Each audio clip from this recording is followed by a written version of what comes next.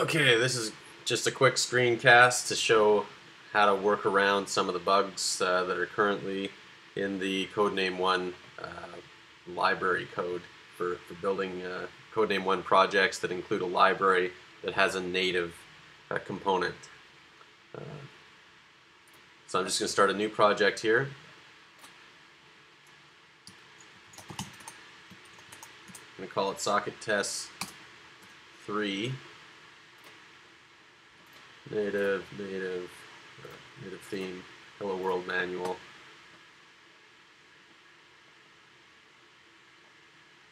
Just so that you can see we've got a clean start. And now I'm going to go and download the CN1Socket library. It's on GitHub. CN1Sockets. And then download link just right here. Okay. Well, it's you can see I've downloaded it a few times here. Finder. And I'm going to copy this into my libraries folder. So I'm going to click on Files. And it's this project way down here. Socket Test 3. And in my lib directory, and I'm just going to go, won't let me paste, so I'm going to go Show in Finder here so I can actually go into the folder, and there it will let me paste.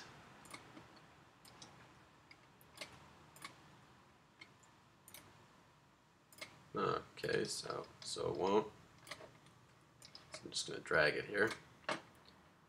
And I'm going to rename it so it doesn't have this silly bracket. And so now we have cn1sockets.cn1lib. So I'm going to go back into NetBeans, and I can see it now inside my lib directory. I should be able to expand it and see all of the neat things that are inside it.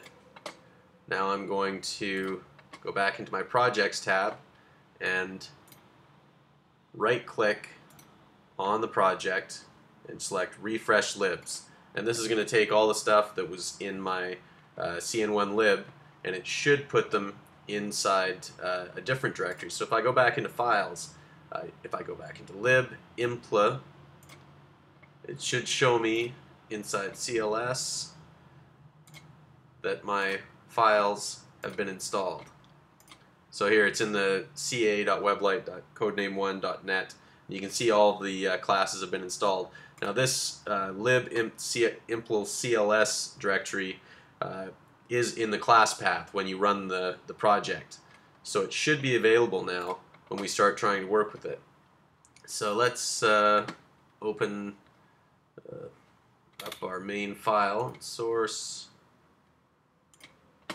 my application. So we got our application. Let's just go into the start method. And I'm going to just put something here so I can test to make sure it's being loaded. So if socket is supported,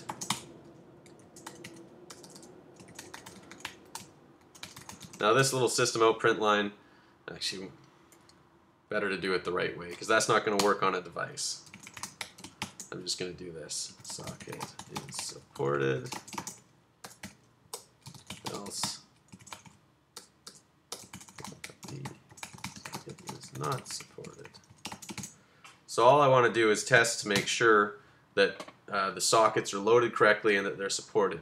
Now it gives me this little thing here because I haven't imported it, and it should show up with an option ca.weblight.codename1.net, the proper one. There are other socket libraries. You need to make sure you're using this one. In this case, this is for the CN1Sockets library. And the log class also needs to be imported. So we should be good here. So let's run this in the simulator. So I'll click Run.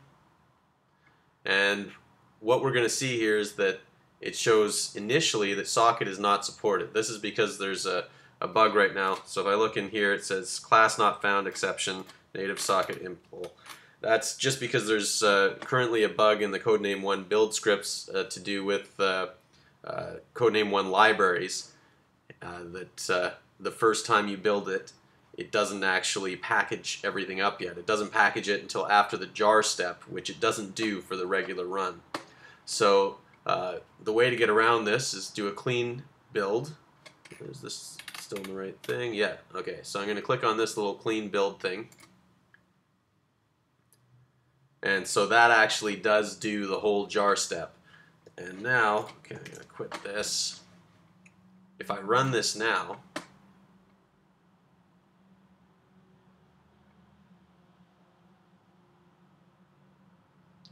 there it's opening in my simulator, and it says socket is supported. And this is a bit of a pain of a workaround, but it's, you know, it is what it is. And so the step that's important is that clean and build project. Also make sure before having done that you have done that refresh libraries, refresh libs from the right click here, and also verify after having done that in files that inside your lib, impl, CLS directory, everything has been properly unpacked. Now you should be good to go.